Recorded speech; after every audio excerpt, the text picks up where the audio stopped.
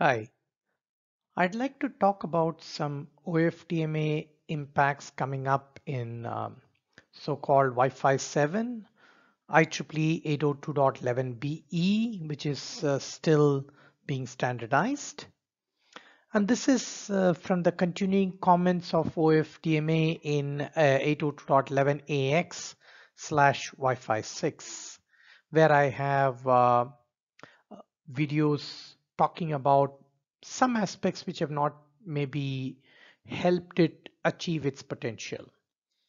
My name is Shrikant and I'm with NanoCell Networks.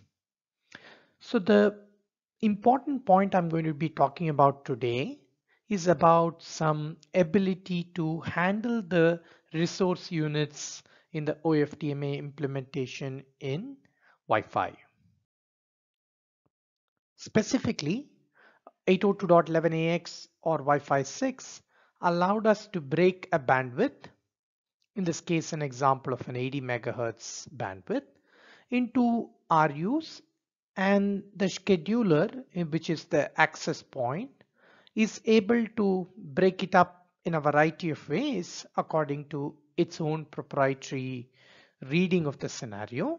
But one of the constraints is that for a particular PPDU, we have only one RU allocation for a user. So let's say, for example, if I gave the user this particular RU, there are no other RUs in this PPDU that can be given for that user.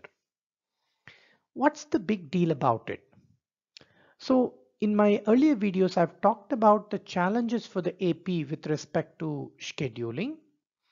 And one of the challenges is that the AP has to decide a particular RU split based on some heuristics, and this might not exactly match, you might say, the requirement in hand with this constraint of just one RU per user.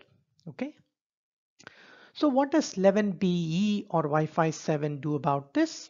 In 11BE, we now allow a lot more flexibility in the scheduling by giving the AP the flexibility to assign more than one RU in the same PPDU.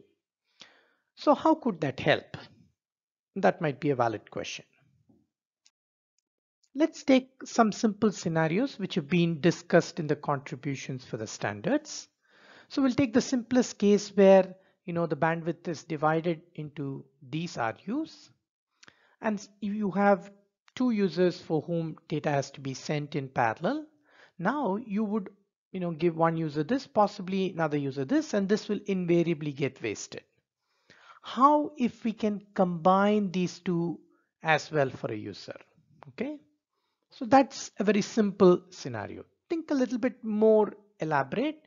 Let's say you have a bandwidth breakup like this, and you have two users data. Obviously you're going to have wastage here and wastage there. Assuming, let's say you gave this to user 1 and user 2 you gave this, you could just add this to user 2.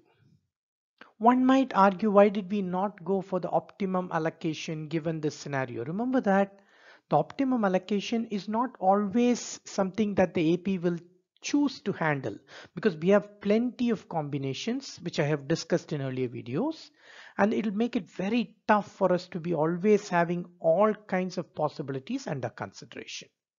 So in that sense, this kind of this multi-RU facility, as we call MRU, where we can potentially give more than one RU to a particular user, becomes very interesting.